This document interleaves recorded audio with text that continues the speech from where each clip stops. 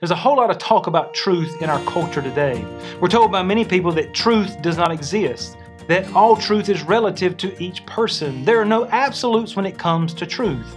So that brings up many questions. Is there really truth? Is truth really just relative to each person?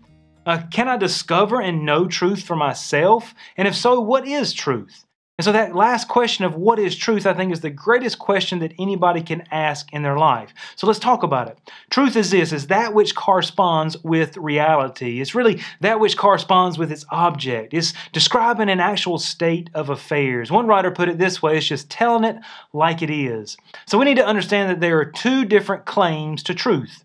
The first one is subjective truth. The second one is objective truth. So as we think about subjective truth, it deals with truth claims about the subject or the person making the claim. Essentially, these are just matters of preference or taste about the properties or how we're describing what we're talking about. So an example of a subjective truth for me is this. Simply Natural ice cream is the best ice cream on earth. No questions asked. And out of the variety of flavors that they offer, Fudge Ripple is the best. Now, while that may be true for me, it may not be true for you. You may say, look, I'm sorry, Hershey's ice cream is the best and Moose Tracks is their best flavor. Somebody else may say, look, I'm sorry, you're both wrong, but Breyer's ice cream is the best and vanilla is their best flavor. You see, these truths can be true for each of us, but they're not true for all of us at the same time, at the same place. They're not an objective truth, and that's the difference between the two. So an objective truth attempts to accurately name or describe the properties of an object.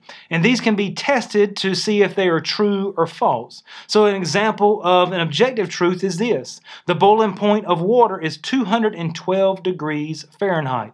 Abraham Lincoln was the 16th president of the United States of America. The earth has one moon.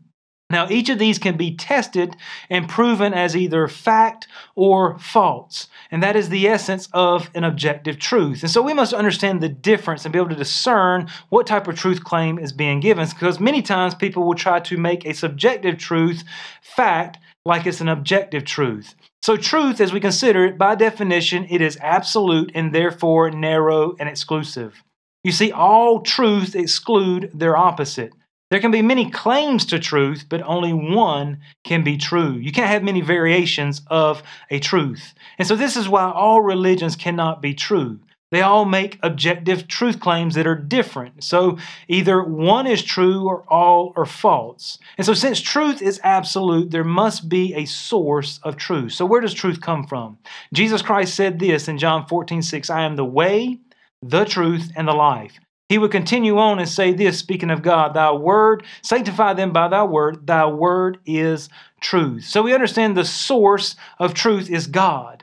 And Jesus is the embodiment of that truth. And since God is unchanging, truth is unchanging. Therefore, truth can be discovered. So this truth claim can be tested and proven that God is the source of truth. How? Through the evidence that you and I see of God's existence, to the evidence you and I see and have to the accuracy of His Word. Now, if someone comes to you and makes this statement, there is no truth, ask them this, is that true?